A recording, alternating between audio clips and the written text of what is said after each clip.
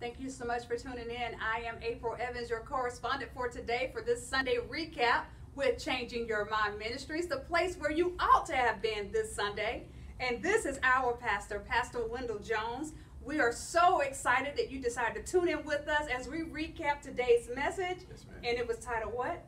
What was it entitled? How to How to recover. How to recover. And we're recovering That from was a good recovery right there. That was a good recovery right there.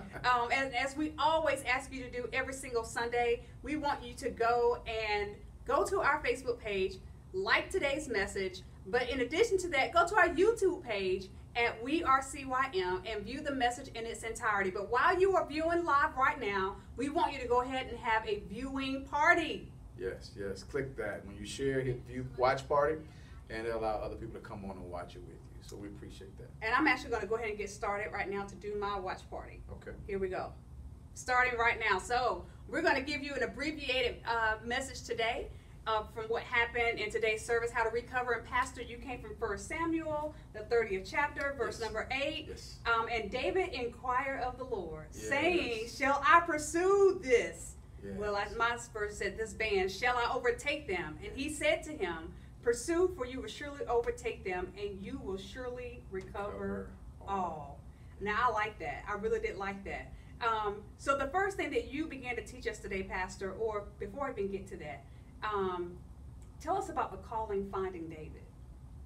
Oh, man. Man, that was a quick little nugget that you gave us, too. You know, David was on the run from Saul, and as the text said, he found himself in a situation of the cave of Adullam, but the men who had formed a relationship with David went and found him. And that's so true about many of us. Many of us are on the run from the very thing we've been made to do. What? But God will send the people that need us after us. And sometimes you're frustrated with that. You hope people will leave you alone, but they keep showing up asking you for help because they figured out that you're a source when you're in denial that you are. And so quit running from the thing that God's called you to, because it might track you down in your cave too. Well, that's good stuff. Mm-hmm. So, Pastor, I know that when you teach, when you preach, whenever you stand before anybody, you're always speaking to leaders. Yes. So your message is always framed around leaders. So for those of you who are listening and watching, you are leaders. So we are talking directly to you. Title or not, you are absolutely a leader. Yes. So Pastor Jones, the first thing that David did in verse 8 was he inquired of the Lord. Yes. So you said that sometimes you have to ask the right questions. Well, life is really about asking the right questions. You'll never get the right answers unless you know how to formulate the right questions. And so questions stop you in your tracks. Questions allow you to be focused so you can get the information you need to move forward. And so the first thing David asks is like, shall I pursue them? Shall I pursue them? And for Brian Bowe, he just tuned in. We appreciate you joining in. My friend Kenny Moore, Trina Saxon, so glad you guys have joined in as well. Dwight White, Lori Tate, Brian Cobb, everybody's joining in, Pastor, watching this viewing party. So question number 1. Could you tell us what's the first question that we should ask before I decide I've lost something, something has been taken from me? What's the first question that I need to ask? Well, let's back up just a wee bit, April, because Okay. I want them to understand about recovery. Oh, And yeah. what recovery really is about. Recover. The prefix means again. So when I want to recover, and I'm sure everybody watching this has something in your life that you want to recover, some opportunity, some relationship, but you got to understand what recover really means. The prefix means again. I'm asking God, can I have a chance to cover it again? But then we need to understand what cover means. Cover in the biblical sense means to protect. So I'm asking God, give me the opportunity to protect it again, because I probably lost it because I did not adequately protect what was given to me. And so David is put in that position because the Amalekites have raided his village while he was gone. He took his people away from him. And so shall I recover means, will you give me a chance to protect what got away from me? And so that's where we are now. And so before I begin this pursuit of recovery, I got to talk to God right. I got to ask him some questions. Jeremiah said, ask and I'll show you things that you never even imagined. So he asked this very important question that leaders have to ask. Regardless of the confusion going on around them, you have to ask these questions that sometimes shake up other people, but you know you need to ask God. It says, shall I pursue? That seems crazy to those who are being really emotional in highly emotional situations, because they're like, absolutely, why you even ask that question? We need to go after our people. But what you have to understand is this. Sometimes your loss is an actual loss. You lost it. You didn't protect it right. But then on other occasions, sometimes what left you was God purging it. God took it. So you got to ask the question, do I even go after it? God, was this you or was this me?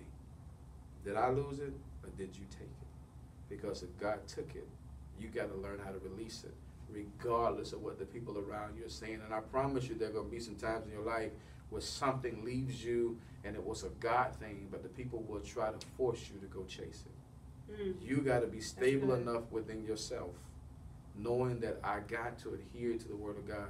He said, let it go. I'll let it go. So, Pastor, there was something else that you said when you posed the second question that you talked about, and you just touched on it. You said that if I want to be the person that God trusts with recovery, I have to know how to exercise emotional restraint. Yeah. So tell me about that. You said that we're going to be in some very highly emotional situations, especially if we feel we have lost something that we really wanted. There's going to be a lot of emotional intensity. Absolutely. So tell me about the importance in your mind about having to exercise emotional restraint. David had to restrain himself with everybody else around him in total chaos and confusion. The purpose of the leader is not to join the band when everybody is freaking out. The leader has to be the semblance of calm, got to be the voice, the rational voice. And let me tell you guys, this is how you do it, because as a leader, I don't want to lie to you and act like you're not going to be emotional. I'm not going to lie to you and say your title, your position stops you from being afraid, depressed. All that stuff still happens to you. But as a leader, you have to learn how to place my responsibility above the moment. Even though I'm afraid, I still got responsibility. Even though I'm hurt, I still got responsibility. My duties didn't change. My callings didn't change because the circumstances have stirred up some emotions in me. A real leader knows how to feel it and still do what they're supposed to do. David still did his job. You have to learn how to strengthen that muscle of emotional restraint and not allow your emotions to lead you, so that you can still hear God. In the midst of that, David still had to hear God. He had to inquire of God, had to pursue God when everybody else wanted him to be emotional along with them. That alone was really good. And we have more to talk about, and we wish we could be before you all day today, but guess what? We can't. We have to go out and apply this very message that Pastor taught on today. But you can get this message in its entirety by going to our YouTube page at WeAreCYM. You can even go back to our Facebook timeline and view the message. Better yet, come and be with us on Wednesday night. What's happening Wednesday? Bible study. We get in this thing and we break it down into bite-sized pieces and give you a chance to ask your questions.